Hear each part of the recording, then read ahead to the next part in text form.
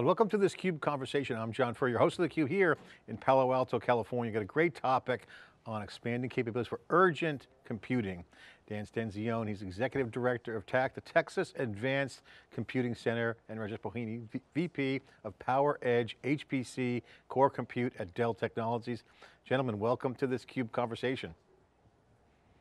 Thanks, John, good to be here. Rajesh, you got a lot of computing in Power Edge, HPC, core computing. I mean, I get a sense that you love compute. So we'll jump right into it. And of course, I gotta love TACC, Texas Advanced Computing Center. I can imagine a lot of stuff going on there. Let's start with the TACC. What is the Texas Advanced Computing Center? Tell us a little bit about that. Yeah, we're part of the University of Texas at Austin here, and we build large scale supercomputers, data systems, AI systems, to support open science research. And we're mainly funded by the National Science Foundation. So we support research projects in all fields of science all around the country and around the world. Actually several thousand projects at the moment. So tied to the university, got a lot of gear, got a lot of compute, got a lot of cool stuff going on. What's the coolest thing you got going on right now? Well, for me, it's always the next machine, but you know, I think science-wise, it's the machines we have. You know, we just finished deploying Lone Star 6, which is our latest supercomputer in conjunction with Dell. A little over 600 nodes of those Power Edge servers that Rajesh builds for us. So, which makes more than 20,000 that we've had here over the years of those boxes. But that one just went into production. We're designing new systems for a few years from now, where we'll be even larger.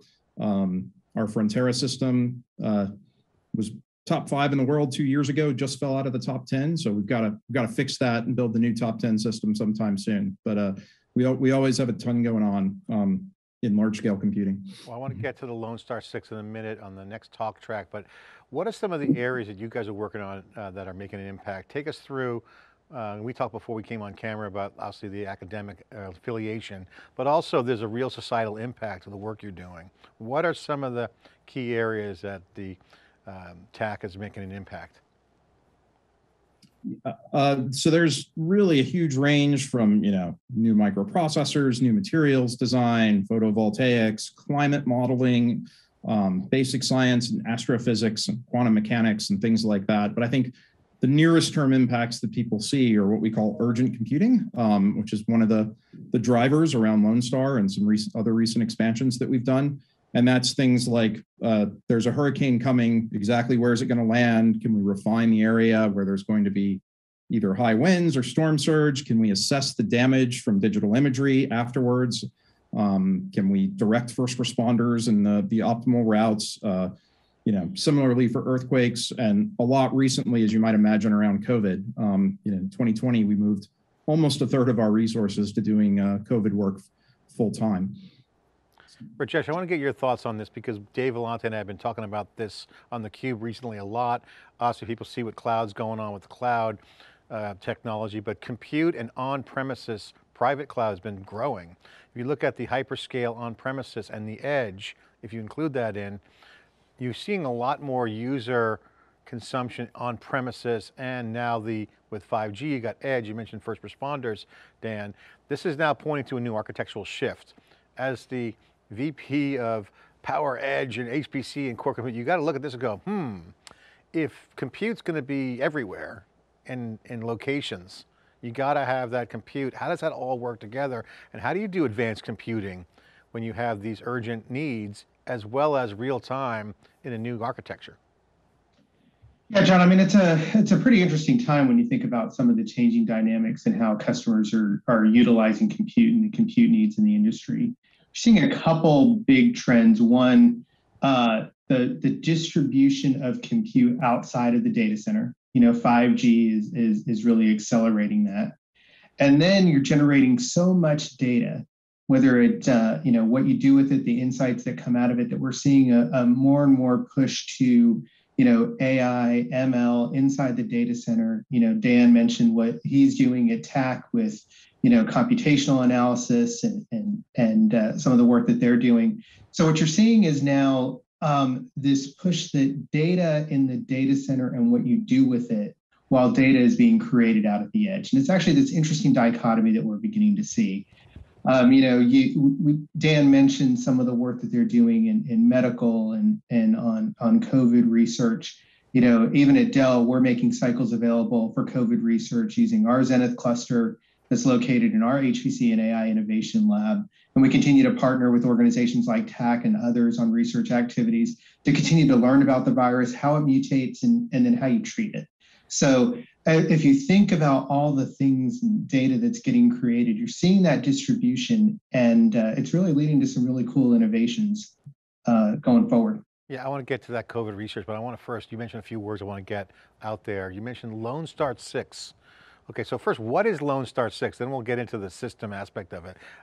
Take us through what that definition is. What is Lone Star 6? Well, as Dan mentioned, Lone Star 6 is a Dell technology system that we developed with TACC. It's located at the University of Texas at Austin. It consists of more than 800 Dell PowerEdge 6525 servers that are powered with third generation AMD EPYC processors.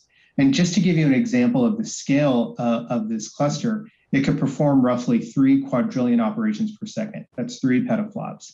And to match what Lone Star 6 can compute in 1 second, a person would have to do 1 calculation every second for 100 million years. So it's quite a good sized system and quite a powerful one as well. Dan, what's the role that the system plays? You got petaflops, three petaflops you mentioned? That's a lot of flops. So obviously urgent computing, what's cranking through the system there? Take us through, what's it like? Sure, there's a mix of workloads on it and on all our systems. So there's the urgent computing work, right? Fast turnaround, near real time, whether it's COVID research or doing project now where we bring in MRI data and are doing sort of patient specific dosing for radiation treatments and chemotherapy, tailored to your tumor instead of just the sort of general for people your size. That all requires sort of real time turnaround. There's a lot of AI research going on now, or incorporating AI into traditional science and engineering research, and that uses an awful lot of data, but also consumes a huge amount of cycles in training those models.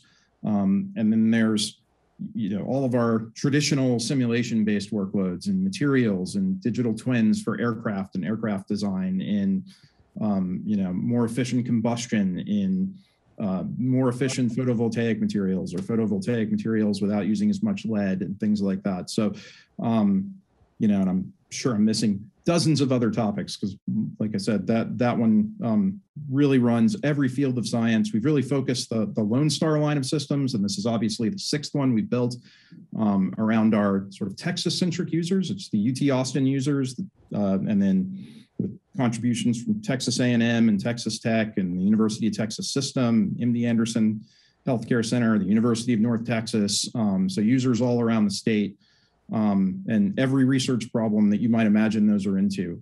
We're just ramping up a project in disaster information systems that's looking at the probabilities of flooding in coastal Texas and doing, can we make building code changes to mitigate impact? So we have to change the standard foundation heights for new construction to mitigate the increasing storm surges from these sort of slow storms that sit there and rain, like hurricanes didn't used to, but seem to be doing more and more. So, all those problems will run on Lone Star and on all the systems to come. Yeah. It's interesting, you mentioned urgent computing. I love that term because it could be an event, it could be some slow kind of brewing event like that rain example you mentioned.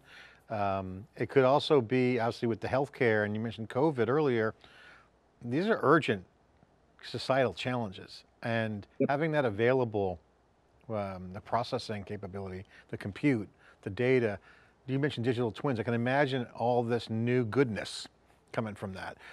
Compare that where we were 10 years ago. I mean, just from a mind-blowing standpoint, you have how come so far. Take us through, can try to give a context to the level of where we are now to do this kind of work and where we were years ago. Can you give us a feel for that? Sure. There's a lot of ways to look at that, and how the technology's changed, how we operate around those things, and then sort of what our capabilities are. I think one of the first urgent computing things for us, where we sort of realized we had to adapt to this model of computing, was in about 15 years ago with the big BP Gulf oil spill.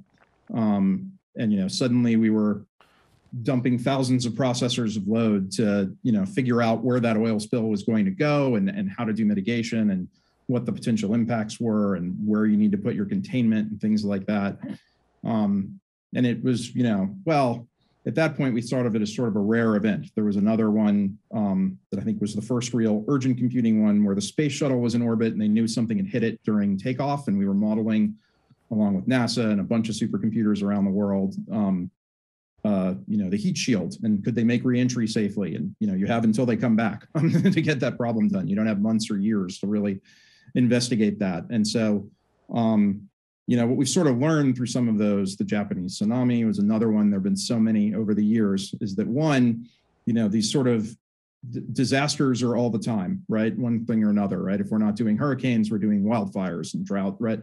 If it's not COVID, we got good and ready for COVID through SARS and through the swine flu and through HIV work and things like that. So, is that we can do the computing very fast, but you need to know how to do the work, right? So we've spent a lot of time not only being able to deliver the computing quickly, but having the data in place and having the code in place and having people who know the methods, who know how to use big computers, right? That's been a lot of what the COVID consortium, the White House COVID consortium, has been about over the last few years. And we're actually trying to modify that nationally into a strategic computing reserve where we're ready to go after these problems, where we've run drills, right? And if there's a train that derails and there's a chemical spill and it's near a major city, we have the tools and the data in place to do wind modeling, and we have the terrain ready to go and all those sorts of things that you need to have to be ready. So we've really sort of changed our sort of preparedness and operational model around urgent computing in the last 10 years. Also just the way we schedule the system, the ability to sort of segregate between these long running workflows for things that are really important. Like we displaced a lot of cancer research to do COVID research, and cancer is still important, but it's less likely that we're going to make an impact in the next 2 months, right? So, we have to shuffle how we operate things, and then just, having all that additional capacity. And I think one of the things that's really changed in the models is our ability to use AI to sort of adroitly steer our simulations or prune the space when we're searching parameters for simulations.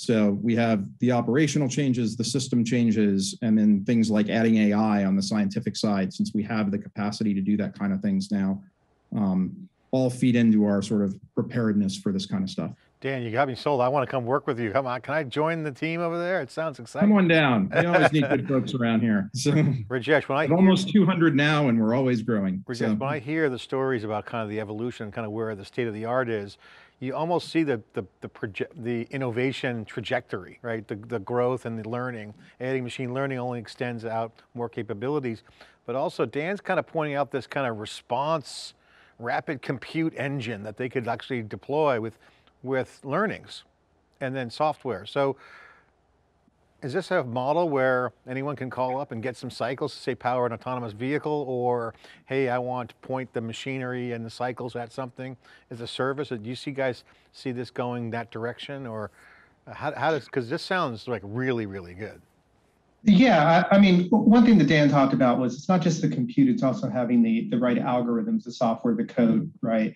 The ability to learn. So I think when those are set up, yeah, I mean, the ability to digitally simulate in any number of industries and areas, advances the pace of innovation, reduces the time, to market of whatever a customer is trying to do, or research, or even vaccines or other healthcare things. If you can reduce that time through the leverage of compute on doing digital simulations, it just makes things better for society or for whatever it is that we're trying to do in a particular industry. I think the idea of instrumenting stuff is here for forever, and also simulations, whether it's digital twins and doing these kinds of real-time models isn't really much of a guess. So I think this is huge, historic moment. But you guys are pushing the envelope here at University of Texas and at TACC. It's not just research, you guys got real examples. So where do you guys see this going next? I see, space, big compute areas that might need some data to be cranked out. You got cybersecurity, you got healthcare, you mentioned oil spill, you got oil and gas, you got industry, you got climate change. I mean, there's so much to tackle. What's next? Absolutely. And I think, the appetite for computing cycles isn't going anywhere, right? And it's only it's going to grow without bound, essentially. And AI, while in some ways it reduces the amount of computing we do, it's also brought, this whole new domain of modeling to a bunch of fields that, weren't traditionally computational, right? We used to just do, engineering, physics, chemistry were all super computational.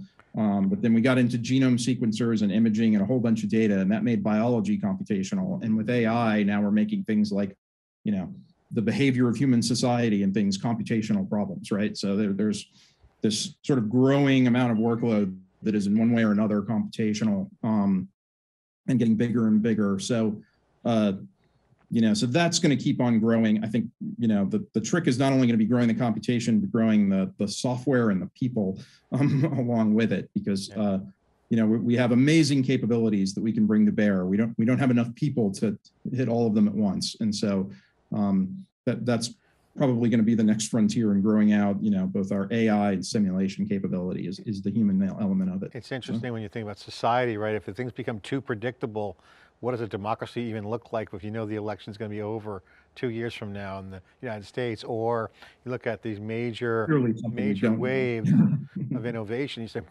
so democracy, AI, maybe there's an algorithm for checking up on the AI because biases. So again, there's so many use cases that just come out of this. It's just incredible. Yeah, and bias in AI is something that we worry about and we work on, and on task forces where we're working on that particular problem, because the AI is going to based on, especially when you look at like a deep learning model, it's 100% a product of the data you show it, right? So if you show it a biased data set, it's going to have biased results, and it's not anything intrinsic about the computer or the personality of the AI. It's just data mining, right? In essence, right? It's learning from data. And, if you show it all images of one particular outcome, it's going to assume that's always the outcome, right? It just has no choice but to see that. So, so how we deal with bias, how do we deal with confirmation, right? I mean, in addition, you have to recognize if it gets data it's never seen before, how do you know it's not wrong, right? So there's a lot about data quality and quality assurance and quality checking around AI. And that's where, especially in scientific research, we use what's starting to be called things like physics informed or physics constrained AI, where, the neural net, that you're using to design an aircraft still has to, follow basic physical laws in its output, right? Or, if you're doing some materials or astrophysics, you still have to obey conservation of mass, right? So the AI can't say, well, if you just apply negative mass on this other side and positive mass on this side, everything works out, right, for stable flight, because we can't do negative mass, right? So you have to constrain it in the real world. So this notion of how we bring in the laws of physics and constrain your AI to what's possible is also a big part of the sort of AI research going forward. Dan, you to me, just encapsulate the science that's still out there that's needed. Computer science, social science, material science, kind of all converging right now. Engineering, engineering, science, it's physics, all there. Yeah. It's not just code. And Rajesh, data, you mentioned data. The more data you have, the better the AI. We have a world that's going from silos to open control planes. We have to get to a world, this is a cultural shift we're seeing. What's your thoughts?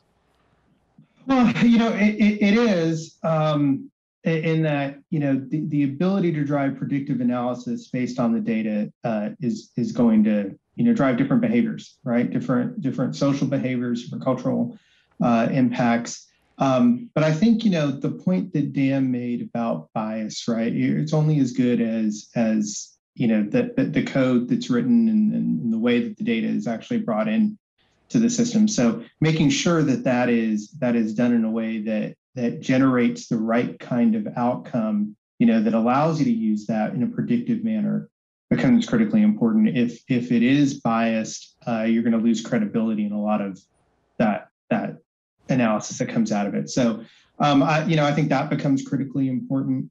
But overall, if you think about the way compute is, it's becoming pervasive. It's not just in selected industries, as Dan mentioned, it's now applying to everything that you do, right? Whether it is getting you more tailored recommendations for your purchasing, right? You have better options that way. You don't have to sift through a lot of different ideas that, as you scroll online. It's tailoring now to some of your habits and what you're looking for. So that becomes an incredible time saver for people to be able to get what they want in a way that they want it. And then you look at the way it impacts other industries and development innovation. It just continues to scale and scale and scale. Well, I think the work that you guys are doing together is scratching the surface of the future, which is digital business. It's about data, it's about all these new things. It's about advanced computing meets the right algorithms for the right purpose. And it's a really amazing operation you guys got over there, Dan. Great to hear the stories. It's very provocative, very enticing to just want to jump in and hang out. But I got to do the theCUBE day job here, but congratulations on success. Rajesh, great to see you, and thanks for coming on theCUBE. Thanks for having us, John. Okay. Thanks very much. Great conversation around urgent computing. As computing becomes so much more important, bigger problems and opportunities are around the corner. And this is theCUBE, we're documenting it all here. I'm John Furrier, your host. Thanks for watching.